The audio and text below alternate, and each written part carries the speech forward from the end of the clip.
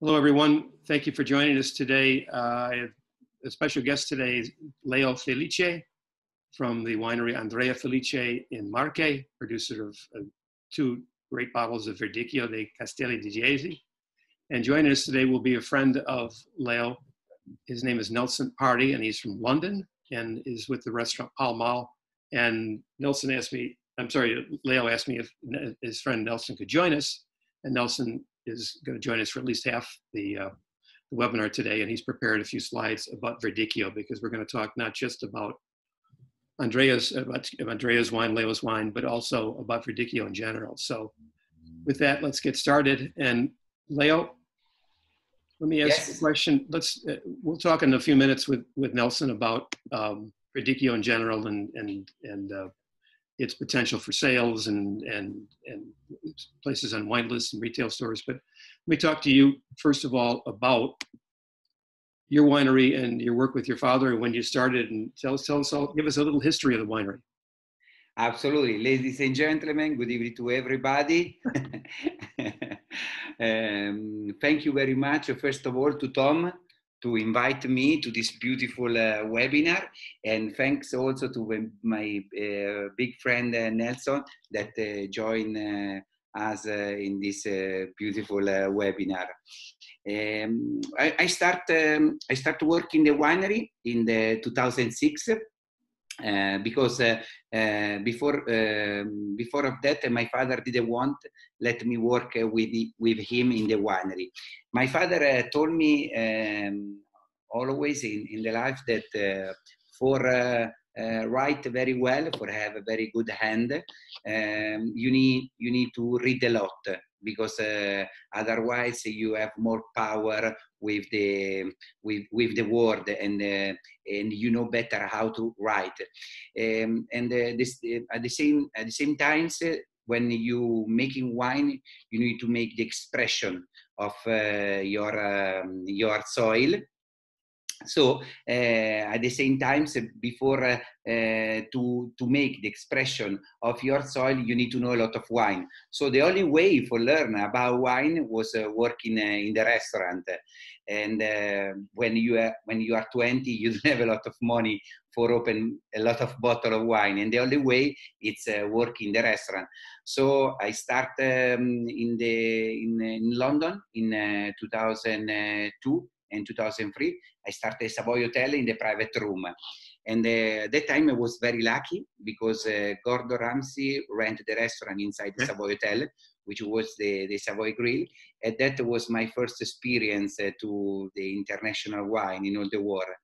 And after 2 years, I decided to go back to Italy and do more focus inside the wine. So at the restaurant, were you the wine manager? Were you the wine buyer? Or always like a sommelier position, never like a wine buyer. And when I come back to Italy for have a more knowledge about the wine, I start to work for the Enoteca Pinchiori, which is a 3-star Michelin restaurant. They have a 4,500 label. That's the best collection. In Firenze, right? In Firenze, exactly. Okay. Is in Florence. And there, I need to say all the time, thank you to my big teacher, that is Giorgio Pinchiori, that he gave me the possibility to work in the restaurant and to study at the same time. So all the time I say thank you to him, because give me a big possibility.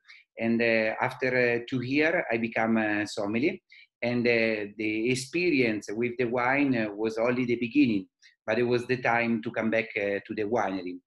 At that time, I was 26 years old, and when I come back to the winery, my idea of the wine was completely another idea from the beginning, that I was started the experience in the restaurant. When I was working in the restaurant, I learned a lot of things. The first of all was to continue to believe in the Verdicchio grape. That is because that time, it was 2006, Italy was full of international grape that we need to say thank you all the time, because the international grape, the Chardonnay, the Sauvignon, the Cabernet, the Merlot, they bring back the indigenous grape of Italy to all the best table of the restaurant in all the world. So thanks to the international grape, the Italian grape come back again to all the restaurant in the world. So at that time, everybody was planting Chardonnay and Sauvignon everywhere, just for do something different. And I didn't believe in the grape, because my idea was that it's not the grape that make the wine, but it's the soil. So at 100%, I was all the time thinking about Verdicchio, Verdicchio, Verdicchio. I am in the one of the best area of the Verdicchio. I am between Matelica and Jesi. If we can give just to explain very easy, we can compare Matelica to Barbaresco and Jesi to Barolo, if you want to do something very easy for people make understand. The only different area, but with the same grape. Matelica is inside the mountain, Jesi is in front of the sea. So how far are your vineyards? How many meters from the sea are your vineyards? My vineyard are between 400 meters to 600 meters to the sea level. Okay. Because we decide to make two different wine. The first one is the Andrea Felici, and is the Cuvée, is the blend of all the vineyard that we have in the village of Apirio. So it are made from the vineyard from 400 meter to 600 meter. And the other wine is the Riserva, and we make the Riserva, which is the name is Vigna, il Cantico e la Figura, which is the name. It means that Il Cantico because it's in Contrada San Francisco, and Figura because is the big church in Apiro, so it is coming from Apiro. So our idea was to make the important things about the Grand Cru, because the Andrea Felici is the Cuvée, but the Cantico, the Riserva, is the single vineyards. So all the grape are coming from Il Cantico la Figura, and the name of the wine is Vigna Cantico la Figura. That means that all the grape are coming from that vineyard. Let me stop you for a minute. We have a whole hour, so I don't want to rush through this. So, absolutely. I want to talk to Nelson a little bit, and we'll get to your specific wines in a few minutes. But Nelson prepared a couple slides about Verdicchio in general, and let me start off, Nelson, by saying that last year in Chicago at an event, they had an Italian journalist come in, and he asked me about what he thought were popular Italian wines in America. And I love Verdicchio, and not only what was popular, but he wanted to know, what did not sell. And I mentioned that if you found more than one Verdicchio on a wine list in America, even the best Italian restaurants, it would be nothing short of a miracle. It just is, and I think it's a shame. So tell me, I hope that the situation is better in London. Tell me about the situation in London, and then you have a couple slides as well about Verdicchio and about the history of that. I mean, the situation has not changed. I don't know. I have a few ideas about it. I think that Verdicchio is spending, most of the energies about what's happening inside Verdicchio. When we talk about producer, there are not Ampelio Bucci and Leopardo Felici. Everyone is thinking about singular things about the area. They are not making literally any change. Okay. So most of the thoughts of the producer is just like, oh, maybe our area de production would need to be bigger or smaller, but they're not thinking about doing like a host a show or something like that, or calling, a big critic. They're just they don't have that bigger picture yet. I think that's the reason why you don't have it. They're so scared of the supermarket idea of Verdicchio that, by the way, I don't think the US or the UK has the idea of, Verdicchio as a supermarket wine. They have no idea of Verdicchio at all. But they are so scared because, and that's what really blocks the production for me. You had a couple slides. Did you want to put those up and talk about those? Yeah, I tried to share the screen. Apparently, I cannot. I can just. I can put them up. So. Yeah, fantastic. Yeah, that would be great. So. Hello, everyone. Okay. Yeah, just quickly, I'm Nelson Parry. I'm the event supervisor sommelier of 67 Pall Mall. It's the biggest private wine club in the world, and is run by master sommelier Ronan Sayburn, which, by the way, I think it was the head of the Gordon Ramsay restaurants at the time Leopardo was working. Yeah. Okay. That's funnily enough. So basically, me and a colleague of mine, which is Federico Moccia, we do some, master classes about Italian wines, and we spend a good bunch of times in Verdicchio just to understand how can we present this thing to an external market. So what you have now here is, let's say, the first draft of a study that we are doing. Because, like, people are trying to describe to us Verdicchio many, many times, but still, I don't think neither the producers have the idea of the potential that Verdicchio has. So just to give you an idea, Verdicchio is technically a spin-off of famous international grape varieties. Now, this is what I'm going to do. I'm going to guide you through every single one really quickly, just to give you an idea of how the production goes and how can you do that. So, for example, when it's really young, in cold vintages, you have the same minerality of Chablis, because the potassium, basically the pH of Verdicchio is really high.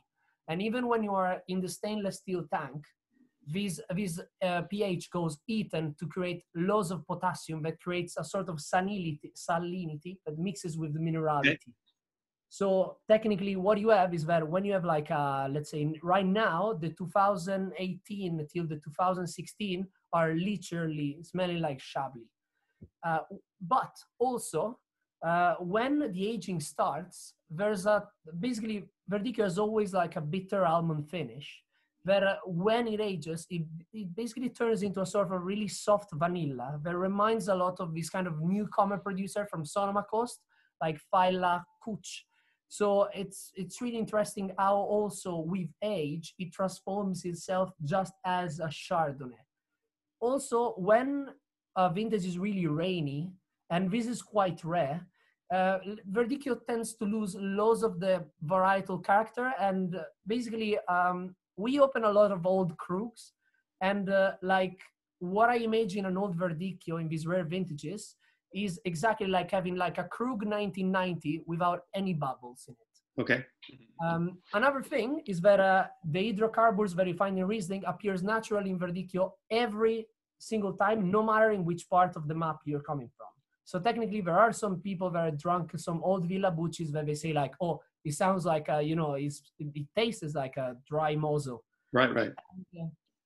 And funnily enough, we also found out that in warm vintages, around 5 to 10 years, it has that kind of classic Marsanne-Roussanne Californian style, like On the Lamb from, now I forgot the name, is the classic Sine Qua Non. Sine Qua Non, okay, yes. It does have a kind of super huge ripe character, which in cool vintages transforms itself in a sort of like Chenin Blanc from South Africa. And most of the wines from Leopardo, in specific cool vintages, when they start to age, they tend to have that kind of like a double-A Badenhorst character, but with the tartness of the old world, which is something that I never tasted before. Super rare when people, because for example, Verdicchio is mostly made in oxidative character, but there are few people that are trying to, limit the contact with the oxygen. Leopardo is one of them who goes really extreme. There's one guy called Roberto Cantori that is doing an extreme reduction, and basically he found out a way to take out the phenolic part and make it a Sauvignon Blanc. But because you have that kind of vanilla thing, bitter almond, it becomes more like a New Zealand Sauvignon Blanc, but like a Ripon or that kind of like South Island thing. And which is where Leopardo, I think, wants to concentrate. There is a super rare moment in which that kind of Chardonnay percourse that it does, from Chablis to Sonoma Coast to Coteau Champenois, eventually, and 2003 from Leopardo and Villa Bucci are the perfect example, reaches the level of a Merceau from Coche d'Ury.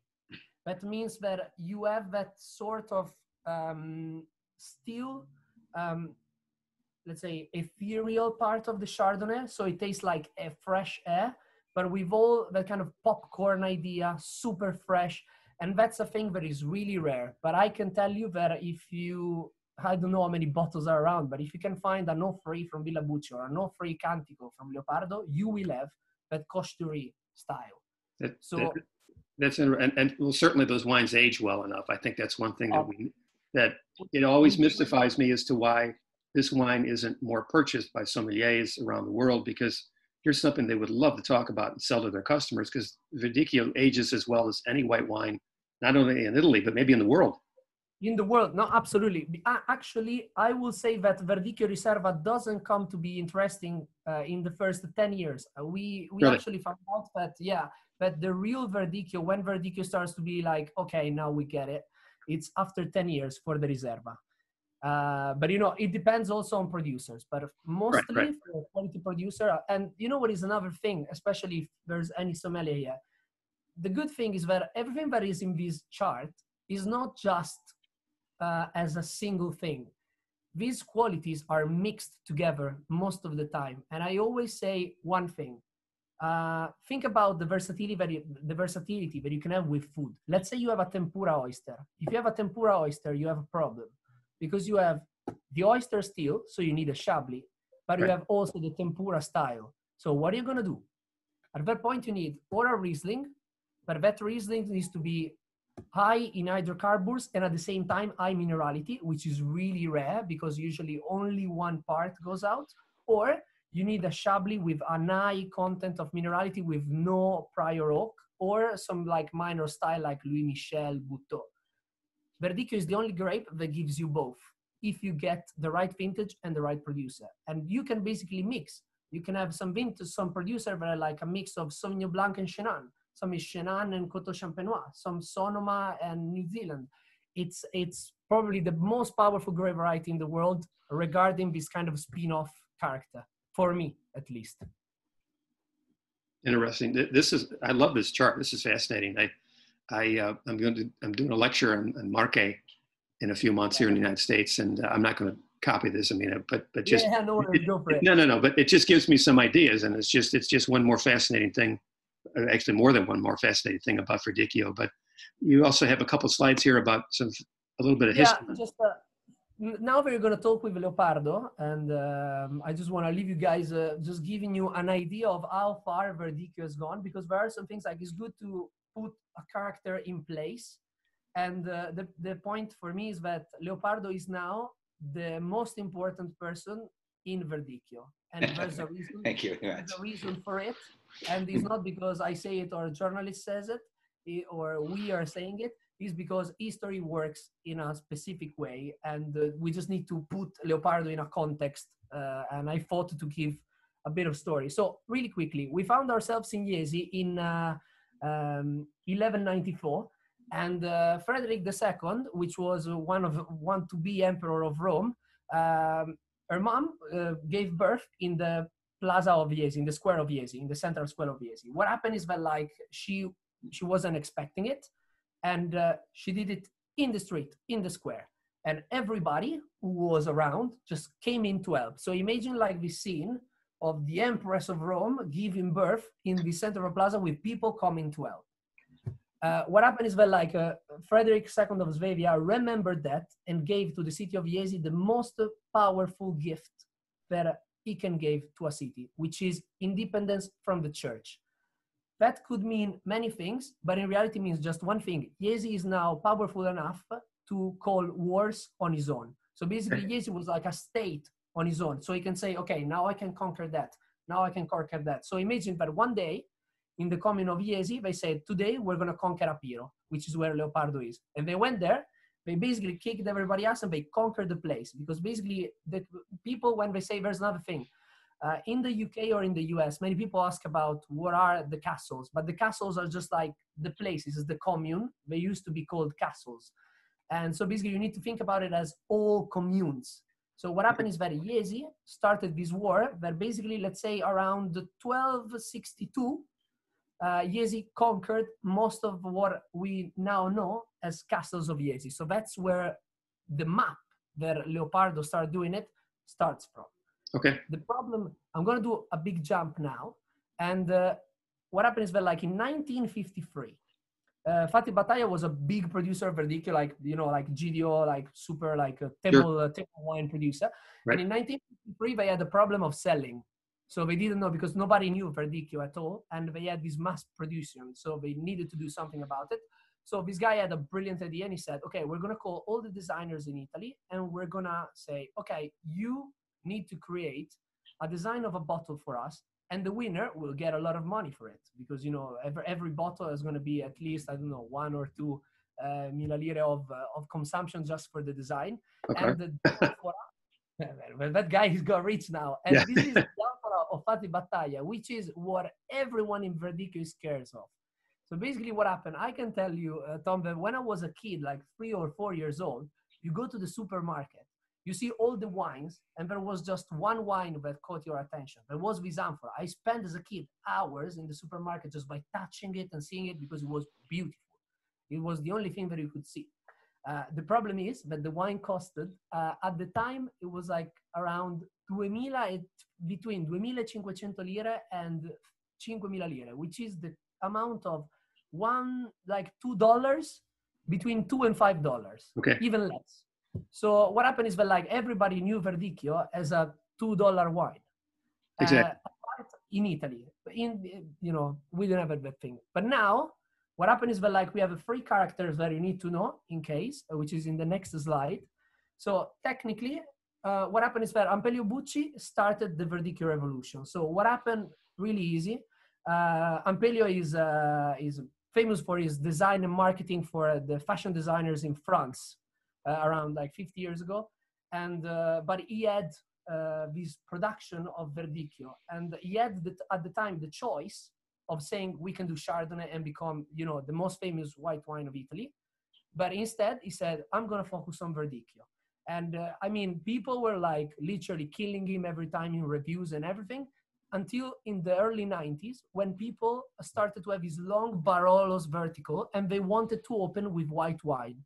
And in the selection of deciding what was the best wine to open the historical verticals of, Bolgheri or Barolo or Tuscany, they always open a bottle of Villa Bucci. And it becomes in the idea of the people, the best Italian wine ever produced. Right. And they call it in the UK, the Sassicaia of the whites. So interesting. Okay. Yeah. Well, we don't have that term over here, but certainly it's, if you ask most wine buyers in America about Verdicchio, up until the last few years, it certainly would have been the Bucci. Yeah. What happened after is that let's jump in like 20, 30 years, because what happened is that like Ampelio Bucci did good mainly just for his own, because nobody in Verdicchio was caring about him. They were a bit, against him, mainly because he's making money now. He points about quality and he's destroying the small producers and stuff like that. Because in Italy, we love to fight most of the time. But, as you know, times, and thank you for all the job you're doing, Tom. I mean, you're a saint. And for a few years later, so let's do a jump of 20 years, Corrado Dottori is a natural wine producer. He writes a blog in a forum online, and Jonathan Nossiter, the producer of Mondovino, reads it, starts drinking his wine, and he decides that that's the best white wine he has ever had in his life. And he puts him, even of quality, let's say in a position that his wine were considered even better than Nicolas Joly in France. And Corrado Dottori became in the world the face of natural wine with Nicolas Joly. And Nossiter did a movie about him, and he exploded, and Verdicchio exploded with him. Okay. I'm going to another jump, and last year, Leopardo Felici wins for Il Gambero Rosso Best Winemaker of the Year. Now, this is just a plain move, because what is the difference between the three? Ampelio Bucci wasn't doing anything for Verdicchio as a whole. His job was just trying to understand if Verdicchio was capable of quality and aging. Okay. And he succeeded at that. But that's his job. When you drink Villa Bucci, most of the time people don't even consider it as Verdicchio. They just call him Villa Bucci, and that's it. Right. And just because his goal was quality. Corrado Dottori doesn't care about Verdicchio. If you talk to him, he jokes about it, because Verdicchio is just the grape that he has. But his point is that he thinks that the grape variety as his own is a limit. So, like sometimes I say, if you macerate all the wines might be all the same. And he said to me, yeah, but even if you put Verdicchio on his own as a varietal, all the wines are going to be the same. And he has a point in it, in his philosophy. But his main core is not about Verdicchio. It's just about terroir on his own. So in this way, you can see Ampelio Bucci represents quality. Corrado Dottori represents the natural wine movement, but Leopardo Felici represents Verdicchio, terroir and the single vineyard concept of Burgundy in Verdicchio. So this is why drinking the wines of Leopardo Felici is now more important than ever. And every time, especially at 67 Palmal, we make sure that we have both the base and the Riserva, because it's a story that needs to be told. And I hope that this little chat put what you're going to say next in a bigger context, I hope. Okay. So thank you very much for the time, Tom. Well, thank you. Let me ask you super Nelson. One question before you go, Nelson. But yeah, absolutely. What's the production with Dorado Corrado? I've not had his wines, I'm sorry to say. I'll have to look for them. Which one? Of Corrado Dottori? I think he's really, really small, because he's a sort of the garagist of Verdicchio. So, and most of the production are going under floor. So basically he has like the line as sherry. So sometimes the floor doesn't happen, or, you know, he's trying to do some soleras. So the production is really small, and apparently doesn't even have enough wine to do verticals or stuff. So I think really? Okay. His main bottle is called Jeremy, and I think it's a really, really, really small production. It's super rare. It's already achieved that kind of like legendary bottle of Marche. So kind of like Acomasso Barolo or something like that. So, exactly. Yeah, okay. It's exactly the same. All right, I have to look for that. And last, also with that bottle from Fase Italia, I mean, there was another bottle that was shaped like a fish. Is that correct? Yes, I don't remember the name of it. Yeah, I think it actually was because I was reading, there's a PDF that you can find online, I don't remember where, with all the designs that they were sent to Fati Battaglia, and I think that the fish was in there. But I think, it would be hilarious. Yeah, we had that in the United States. I remember back in the 80s. I mean, you found 3 Italian whites. One was Suave Bola. One was Corvo Bianco. And then it was the Verdicchio fish bottle. And I talked with one producer from the South, who I will not mention. I won't mention the region, but, as to why Verdicchio wasn't better thought of. And he brought that up, that fish bottle. But again, that's 30 years ago, and there's new consumers. So I don't know if you can use that as an excuse anymore. You know that I saw it recently, actually. I remember that one guy, but like a year ago, he brought this bottle and I was like, what is this? Let's get rid of this stuff straight away. No, but Verdicchio, I believe in Verdicchio a lot. But I always say, I don't know what you think. I think that the first punch needs to come from the producers, and it's in Italy is really tough. And I mean, they should be lucky to have someone like Leopardo to try to push for as much as he can. That's great. Are you with us for a few more minutes, or you have to leave? Or? Yeah, I've got like 10 more minutes. Okay, great. Yeah, that was a great presentation. Thank you. And I love the passion. That's really great. No, thank you. Yeah. Leo, before we get start to talk about your wines, but let's back up a little bit here. Yeah. Let me put up a couple pictures first of your territory. Yeah. And I always tell people, I mean, that's a remarkably beautiful photo. And the last time I visited, in like June or July in a few years, but it would look like that. So is this just a cross section of Jesi, or is this part of your territory, part of your estate as well in that picture? So this picture represents the hill where I have my winery and where I have a vineyard, because we started to make the revolution of the Verdicchio. Now I still use Verdicchio, but we are not talking anymore about the grape. We start to talk about the village.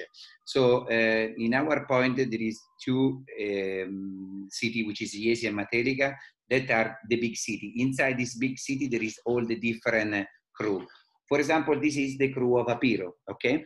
And at the same time, you have the crew of Staffolo, the crew of Cupra Montana, the crew of Maiorati Spontini, because every single hill where there is the castle on the top, in this picture, we don't see the castle, but it's on the left of the picture, is the crew of the Verdicchio. So this is the new revolution. You start to say, listen, we don't only talk about the grape, so just forget it, what's happened a lot of time ago. Now we start to talk about soil. Is the soil make the wine? Like I say all the time, the wine is the pure expression of the vineyard.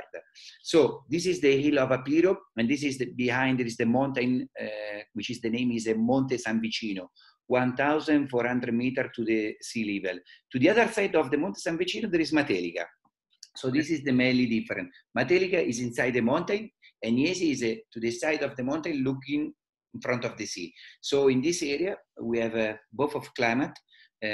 Continental climate come from the Apennino mountain, and the Mediterranean climate come from the sea, that in this beautiful valley make the difference between during the day and during the night. So the grape, when they arrive to the harvest, they never lose the acidity, and they always arrive to the best part of the maturation. This is the secret of the Verdicchio, because when you drink the white wine, when they are young, all the white wine are very good, but the difference is that the wine, when they start to aging after 10, 20 years, they start to tell you another story. This is the story of the soil, and this we find in Apiro, these beautiful things. I was very lucky to born there. I need to say thank you all the time to my father and to my great-grandfather, which is was the first person to plant the vineyard in Apiro. Because before we didn't have a vineyard, no? You know that the plant of the vineyard were across to another plant, and that it was a long time ago. And my grandfather was the first person who planted the vineyard in Apiro, and the vineyard is the vineyard of El Cantico la Figura. The age is more than 50 here. Yeah, this is my father Andrea. This is my father Andrea that. I need to say thank you all the time to him that give me the possibility to only not work inside a winery, but before travel a little bit, open my mind, and then decide what will be the future for the winery. Because when we plant a vineyard, we never think the time very soon. We always think in the winery to 20 to 30 years, what we want to be, where we want to go. So I think now today this is the lake between my vineyard, because we are in organic agriculture, but my philosophy, I don't like to be inside the certification. My philosophy is that I believe in a karma, no?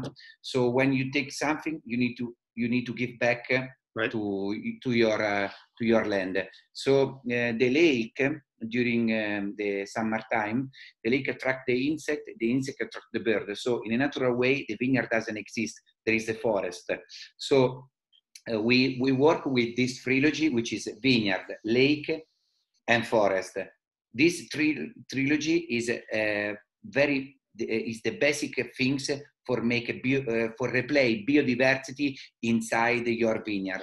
And this is for me that I was the best winemaker of the year, is a big responsibility that I want to leave to all the new winemaker in the future. These things that you will be just not very good that when you make very good wine from your vineyard, but the most important things is to replay as soon as you can biodiversity inside your vineyard. Like for example, we are studying the beans inside the vineyard, that they move the yeast, the lievity, no, inside the different grape. The bees move the wild yeast inside our vineyard. So the most important things, what I say today to all the young winemaker, is to replay as soon as you can biodiversity. Don't follow just the certification, because it's just one thing. The most important things is you need to give back to the land what you take with the grape. Let me ask you a few questions. First of all, you hired a great photographer, but I think even somebody with just a cheap phone would be able to take a beautiful photo of this area. So gorgeous. But, thank you. And I always tell people, in the United States, people of course visit places that they've heard of and they're very famous, and the Verona and Chianti Classico, of course, is very famous because it's near Firenze, and people are so in love with Tuscany here. But I tell them, I said, and as we all know that Tuscany is still beautiful, but there's been so much development there over the past 30, 40 years, and it's world famous. And whereas Marche, I tell people, I said, if you want to see Italy in all of its unspoiled beauty, this is the place to go. I really believe that. It's just gorgeous. So, thank you very much. Tell me about the climate. What is your climate like? Do you get much rain in the wintertime? How cold? Apiro, from 2003 until now, the temperature is changing. We have 1 grace more normally to before of 2003. It's more hot. 1 grace more hot. And we are very lucky because we have Italy is like an island, no? We have always the influence between the mountain and the sea.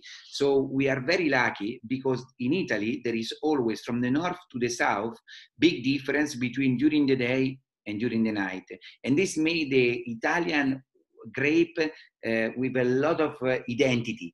And we are very lucky because in some part of the world, they have the harvest very early. In Italy, this doesn't happen very frequently because this changing of the climate that in our area is like 10 grays, the difference. During the day is 30 grays, in the night is 18, 19, for example. This keep the quality of the grape absolutely with a lot of identity. Okay. And this is our climate. Normally in Apiro, we are near to the mountain. We have a lot of snow in the winter time, and a lot of snow in the winter time. So the snow, you know better than me, no? That the clay keep the water of the snow during the summertime. Right. So this help a lot, Tom, because we don't do irrigation. It's not allowed. Okay. So the roots of the plant, they need to be very down on the soil, and they take the best part of the soil. Otherwise, if you do irrigation, the roots of the plant, they always go in this way. They never go down. So we are very lucky because we still have snow in the winter time. And even if the summertime, we are in the center of Italy and it's very hot, we don't have any problem of hydric stress. That we need to say thank you to the clay that we have in our soil. Good. Okay. Let's talk about the wine. So the first one is just the Classico Superiore. Andrea Felici. Yeah. Is the 2019 released yet? Yeah, the 2019 is already on the market. Okay. We didn't have a lot of 2018, so we are already on the market with 2019. Andrea Felici is our cuvée. Like I said before, it's a blend of different vineyards between 400 meters to 600 meters. In this wine, we want to have a wine with incredible acidity. So for that, we use the high vineyard, but at the same time with a lot of structure. So we decide, like the old school of winemaking, is that the wine need to be made from different vineyards that we have in the area. The wine is just very easy. I say, if you need to give an example of Andrea Felici, not a match, an example, I say all the time spaghetti with fresh tomato is never boring, never. Oh, okay. It's always easy to drink because I wouldn't think of that. Okay, it's interesting. And because, sorry. No. I say all the time that there is always, like Nelson said before with the tempura, no? The magic things of the Verdicchio, I say, when you have a Riesling, you have a dry sugar too competitive with the high acidity. When you have the Chardonnay, you need to have the aging in a wood for have more structure. In the Verdicchio, you have this as a natural way. You have the structure of the grape and you have the acidity of the grape at the same time. And this is matching together are making all the time the Verdicchio incredible for aperitif, for enjoying when it's very young, but at the same time, incredible aging when it's gonna age in your cellar. And a couple of things people should realize, I'm sure many people that know your wines know this, but the ones that don't, is that you never use any wood. Your aging is in what, cement tanks or concrete tanks? Or? Absolutely. That was the second thing when I was come back to Florence. I decided to don't do the Verdicchio in a oak. And that a lot of people ask me, Leo, why you don't start to do malolactic? I say, are you crazy or what? I don't want to do malolactic. My wine are still hard. They are coming from the vineyard. You know, it's like if you have the horse, you know, Arabic horse, and you don't know how to management, and then you broke legs because you don't know how to go with the horse, you know. Right. With the Verdicchio is the same. you know, we have this incredible acidity. So if you do malolactic with the Verdicchio, you lose a part of identity of this fantastic soil that we have in Italy, you know. So we don't do malolactic, and we want to keep the wine with the most high acidity as we can. People in all the world, they look at the acidity, and then we have the acidity, we don't use it. It's crazy, you know. So for that, yeah. For that, you know, I don't do malolactic, and we do only concrete tank because there is no bad influence, and also because there is no up and down of the temperature. The aging of the fermentation and of the aging is always the same. There is never up and down. So we use for the Andrea Felici, we do fermentation in a concrete tank, and also for a Cantico. After Andrea Felici go in stainless steel because we need to blending. We do like 100,000 bottles of one wine. And then Il Cantico do fermentation and aging 1 year in concrete, and then 2 years in a bottle. So our philosophy is that we need to keep the grape in a cellar, and then in a cellar, the only mistake you can do is only that make wine become vinegar. That's it. In the cellar is just made it for aging the wine. That's it. What are the size of these concrete tanks? Concrete, we do 2 different sizes. We do 30 hectoliters or 50 hectoliters. We use these 2 different sizes. And normally I use with Andrea Felici all the 30 hectoliters because I have more, and I blend every single vineyard that I have in the village of Apiro. I do the separate fermentation, and then I blend at the end. Il Cantico, we do 50 hectoliters because we only have 1 vineyard, so I use a little bit big tank. And how long does the fermentation take? How many days? No, normally, you know, is depend. You know, we always is depend of the season. You know, there is never the rule. You know, sometimes when the grape have a lot of structure, it means they have very good maturation. When the alcohol is a little bit higher, the fermentation is more longer. When we have less alcohol, the fermentation is more faster. That is, it depends of the harvest. We never have the same situation every single year. Okay. Now, your other wine, here it is the Vigna, Il Cantico della Figura. And Nelson, I have some time on this, right? Because this is it. Yeah, actually, they canceled. This is the 2013 vintage. They canceled my job, so I'm free. I'm gonna stay here till the end. So. Oh, that's fine. This is the 2013 vintage. Thank you. This is still un bambino, right? I need time with this wine, right? Absolutely, Tom. You know that our idea, it was to stop it, to focalize on the young Verdicchio, but we want to make people understand that they can make Verdicchio aging in a cellar in a beautiful way. Even 2013, that it was a cold season. Today, it has an incredible acidity. I say all the time that the cold season of the Verdicchio you need to forget in your cellar, because in a couple of 20 years they're gonna give you the best emotion. The hot season are more ready to drink, but this doesn't mean that they are not also good for aging. This is just 2 different ways to have the interpretation of the season. Now, this Il Cantico della Figura is a Vigna, so it's a single vineyard. Mm-hmm. How old are the vines?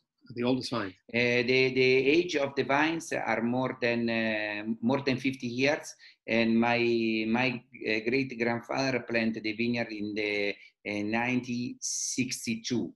Okay. It was the first part of El Cantico, and then they do the second part a couple of years later. And with your climate and with that particular vine, I mean, do you have many problems, or do you have to rip out the vines every once in a while, or are there any pests or diseases that the Verdicchio is prone to? I have to be honest. We are near to the mountain, so we with the vineyard that I have on the top of the mountain, I have a little bit of problem with oidio, and then near where I have my winery, because it's a very fresh area. I have my vineyard near to the forest. I have a little bit problem with peronospora, but you can manage it. If you lost 10% of the production, is not a big problem. It's a natural way. It's organic. Is in this way. The big problem that we have is mal dell'esca, that is like things inside the wood of the plant. It's like mushroom. They're gonna hit the food, and that is the only problem that we have today. But we are see that we can management these things to when is the time for plumbing. We plumbing very late, so the plant start to cry, and they're gonna make special things where you cut the plant, and these things is like a gelatin, and that's gonna make the plant safe from the mushroom. They cannot go inside. So we see that as soon as we do plumbing later, as soon as we have less of this problem. And the current, what is the current release on the Il Cantico della Figura? Now we have 2017. 17 is the premiere, because we do when we have the wine. Sometimes we go on the market with an old vintage. Now we start to keep all the time 600 bottles for every single year, and we keep to the side of the cellar, and then we sell this bottle after 3-4 years.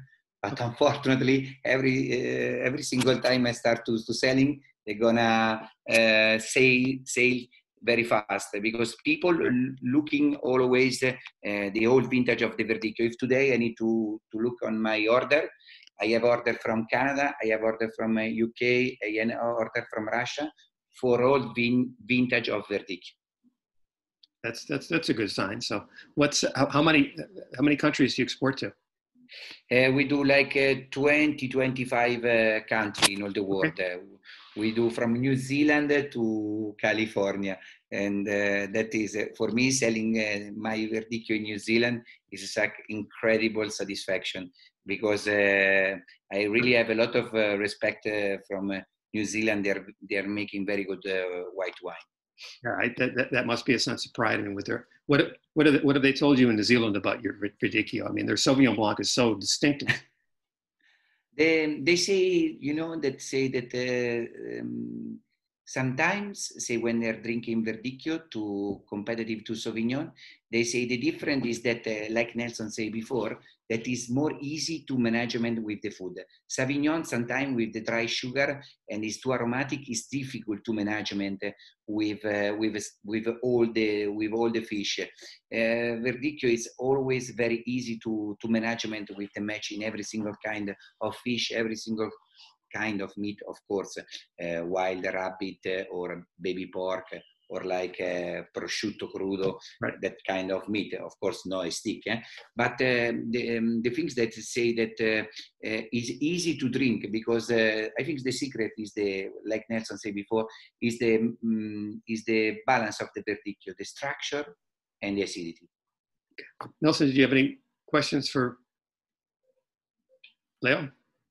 No, like more than that, I'm just gonna add one thing that because Please. Leo makes only great wines. If there's any sommelier or any wine lover here, there's just one thing that I think usually it's a problem in Verdicchio, is that when you try, let's say, like we buy now, what is the release, Leopardo, current of Il Cantico? 15. Now we have 2017. 17. So 17. Let's say you have like a 17 Cantico and you have 17 the base wine, the Superiore. Most of the time, if you have them blind, you might give a higher score to the Superiore. Interesting. Okay. And that's because, and that's a thing that we see a lot in sometimes UK scoring is just because there are certain things, and he managed really well to do it, that when you concentrate Verdicchio in the Riserva, it's really hard to get all the flavors immediately. So because most of the time, as I said, we are searching that kind of Chablis character, is easier to get it in the Superiore version. Because basically there's is a matter of saltiness. The saltier it is, and the more it means that the potassium has been getting eaten by the pH itself. So basically, and there's a particularity of the Superiore of Leopardo, but when you drink it, the salt stick on the tip of your tongue. So usually, you know, when I'm drinking salty wines, I remember like it's kind of like, you know, like those kind of line that goes in your tongue and you feel like, okay, instead in Leopardo, instead of going as a line, it just stuck as a huge grainy salty in the tip of your tongue. So that's why he gets scored so high every time, because he has that particularity that no other Verdicchio has. And that thing, Yes. Okay.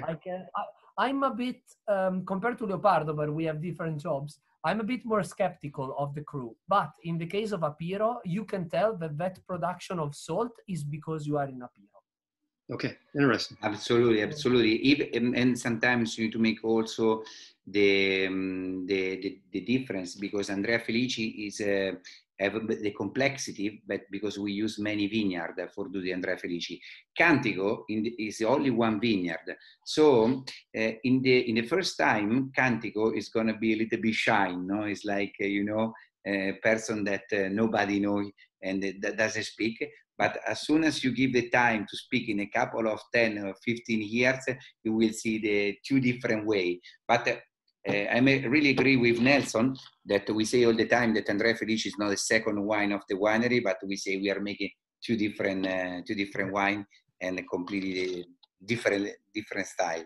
That's an important note, because I'm sure my friend Patrick McNeely sells the wine in Chicago, and he sells both, but I'm sure he hears this all the time that, you know, well, you know, the Il Cantico della Figura is more expensive. Why should I get that? But yeah, it's not an entry level wine. They're two excellent wines. So, when was your first vintage?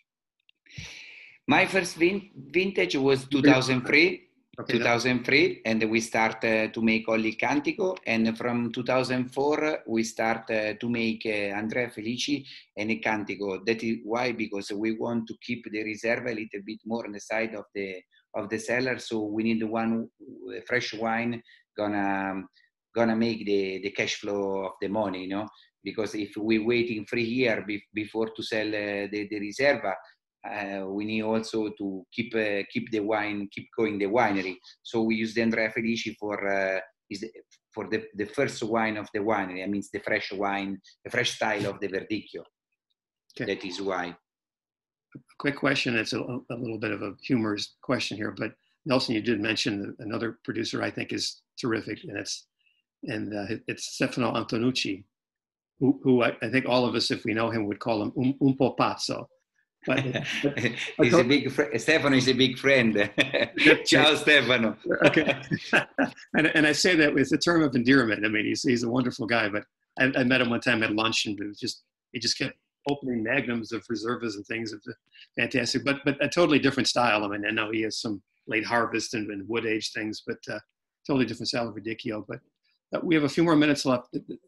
You answered it before, but you talked about it before when you were honored with the award this year by Gambero Rosso as the Enologo dell'anno, the winemaker of the year. So yeah, tell me again, you know, when you heard that news, what you thought, and I'm sure obviously some pride, but you also, when we talked about this before a few months ago for an article, you said there was a responsibility you had, and you really, you know, felt Absolutely, responsibility. So in the beginning, I was thinking, I think they're making a mistake. I'm not the right person. I only received the wrong email, and then I call and they say, listen, I received this, and yeah, it's true that you are winemaker of the year. So for me, I was crying, and in the beginning, I didn't realize that, you know, in Italy there is a lot of winery from the north of the south, and the things that I was thinking that you know, to be winemaker of the year is not only, you know, an awards, but is a responsibility. It is responsibility for the future, because I say all the time to the young winemaker, travel. We need to open our mentality, because we need to speak with sommelier, with like Nelson, that we need to always say thank you to you, and also to the journalists like you, Tom, because thank you as well, because always they give to us the idea how is the market, how the things are going, because if you don't travel, if you don't see other place where making wine, your mentality gonna be all the time close. And as soon as you travel, you know, you discover that the world is bigger and that you can learn a lot of things. But the most important thing is the responsibility for your soil. Today, I think the farmer have a big responsibility to keep clean a part of the world. You know, I have my daughter Matilde that I wanna to leave to her a beautiful world. You know, so I think to be winemaker today, it's also responsibility. And yeah, this is that's great. yeah, this is my little Matilde. So and you know, for me, that is the big responsibility for a winemaker today. And don't see the things in a short time. Just see in a couple of 10, 20, 30 years.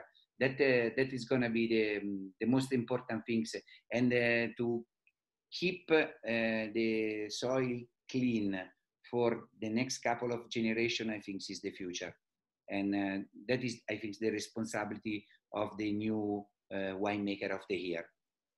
Thank you. That's a nice answer.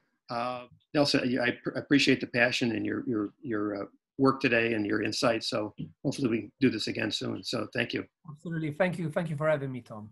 Buon lavoro. Leo, grazie mille. No, thank you. Thank you to you. You know, a lot of love to you, Tom, and to Nelson, that we need a lot of love in this world, and the love gonna make everything changing in a better way. And thank to you, thank to invite me, thank to Nelson to join with us. And it's a big pleasure for me, and we hope that we're gonna, as soon as we can, enjoy again with a beautiful glass of Andrea Felici. Absolutely. I agree. And the inside joke I told you before we started was, since Verdicchio comes from the word verde for green, I wore my green shirt today, or Verdicchio. So fantastic. Fantastic. On that note, we'll close this out. So thank you again. Absolutely. And me and Nelson, white and black, peace and love. There we go. Okay. We got everything covered. Okay. Ciao, ciao. Thank you very much. Take care. Take care, all of you. Thank you very much.